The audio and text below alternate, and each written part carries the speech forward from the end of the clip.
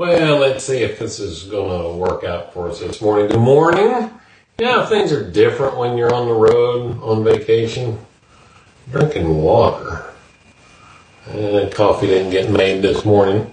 Hang on there a second. Hey, so this is 7 Minutes in the Morning. My name is Thom Rigsby, your host. Thank you so much for being here. I hope that you guys can hear me okay. Hey, there's Joe. I assume that Joe will let me know if he can't hear you. Do what Joe did. If you are here, whether you're watching live while I'm doing it right now, right this second, or it's months and months from now when you watch, drop me a comment in there, say hi, let me know, that you were here. So, yeah, good morning, Keith. Keith tells me that the sound is okay, so we're going to run with that. We are on the road this week, visiting with the grandchildren and the children. And at any rate, so I'm outside of my normal confines and outside of my normal schedule, which counts for the water. So this morning, I wanted to talk a little bit about your investment portfolio. Not your retirement account, or not your regular investment portfolio, but your relationship investments. So we spend a tremendous amount of time poring over stocks and bonds and mutual funds and all kinds of investment vehicles and just trying to figure out what's going on. Even if we don't know about any of that stuff, we'll still spend a lot of time trying to educate ourselves. So my question for you today is, do you spend as much time investing in your relationships as you spend investing your money? I would submit to you that your relationship investments are way more valuable in the long run, way more valuable than those monetary investments. In fact, as I was thinking about this yesterday, this was going to be my topic yesterday, and technical difficulties prevailed yesterday. But as I was thinking about this to kind of develop this idea, there's more than just relationships. All 7 of the key areas in our life are really forward-looking investments, right? So the things that are going to matter, the things that are going to have an impact, the things that are going to give us the best opportunity for that happy, healthy, balanced life, that life that we crave, are future investments.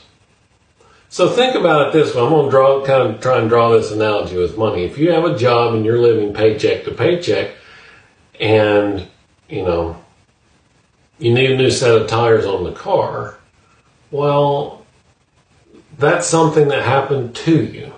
And you go to the dentist and you need a filling. That's something that happens to you. All these things begin to happen to you because you're living for the moment. You're living paycheck to paycheck, living for the moment. You're not making investments for the future. But if you make investments for the future, right? Like investing in relationships, or in your money, saving a little bit of money so when you need tires, you can buy tires for the car.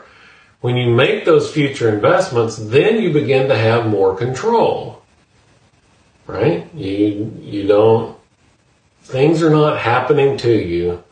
You're creating the life that you crave, right? So I'm going to encourage you in that way this morning. I'm stilted here because there's no coffee yet. I want to encourage you this way this morning. Think about the things that you're investing. If you looked at the way you spend your time, right, during a week, and you said, okay, the things that are most important to you are the things that you spend the most time on. What are the things that are most important to you? If you use that as the yardstick, right? And you said, okay, I spend this much time doing this and this much time doing this, and then you sorted them by the ones you spend the most time doing. Are those reflective of the way that you value those things, those people, those activities. I don't know. That's something to ponder. I'm keeping notes this week. Actually, this week.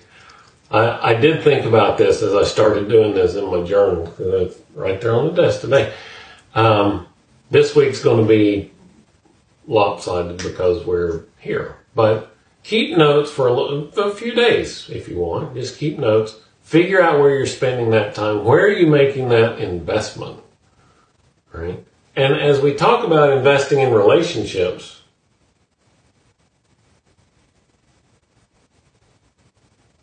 let's check in the comments. As we're thinking about investing in relationships, who have you not talked to recently? That if they called you, you would think, man, I should have been calling them. Or even worse, maybe a little more morbidly, if you heard that they had passed away, you're like, oh man. Right? Who have you not talked to? Pick up the phone and call them today. It's your second challenge for the day. It's a twofer. I skipped yesterday, so you get two today. Figure out where you're spending your time. Is that reflective of what's really important to you? And number two, who have you not talked to? At least one person. There's one person in everybody's life. I wish they'd talk to more. Pick up the phone and call them today. All right, Eric, if you're still there, Coffee Shop Show is on for today, I presume, although I will not be there. But we'll be watching that. That comes up at 9 o'clock, so that's about an hour and 45 minutes away.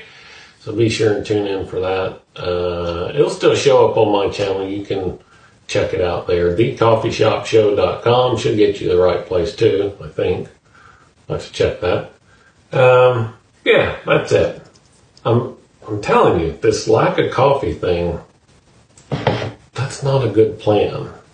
You guys have a fantastic Wednesday morning. I do plan on being here again tomorrow. That's the plan anyway. Friday we might be on the road. So I might come to you live from the road. Anyway, you guys have a fantastic Wednesday. I'll talk to you tomorrow.